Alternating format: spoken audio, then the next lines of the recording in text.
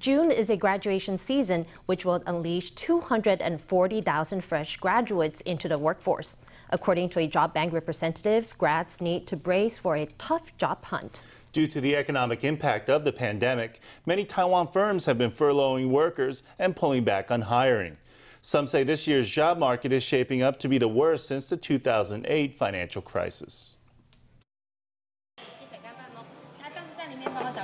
She brings out meals, attends to diners, and still finds time to ring up her customers. This is 22-year-old Wu Pei-ying. She studies marketing management and has worked part-time at this Vietnamese restaurant for almost a year. She's about to graduate, a prospect that worries her.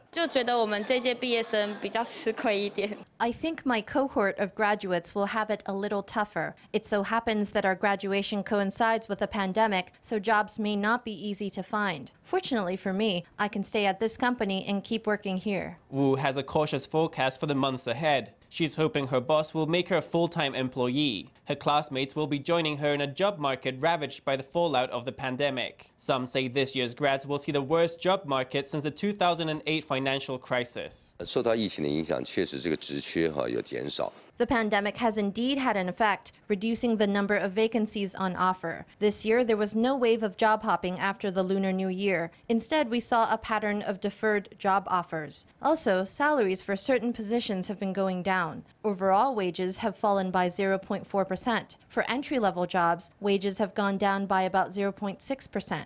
According to the Ministry of Education, 290,000 college students will be graduating this year. Factoring out those bound for the military or grad school will leave about 240,000 young adults who need a job. Although the epidemic has subsided, many companies are still trimming the workforce and work shifts. Some have put workers on furlough. As the economy struggles to recover, job openings are said to be much scarcer than in previous years.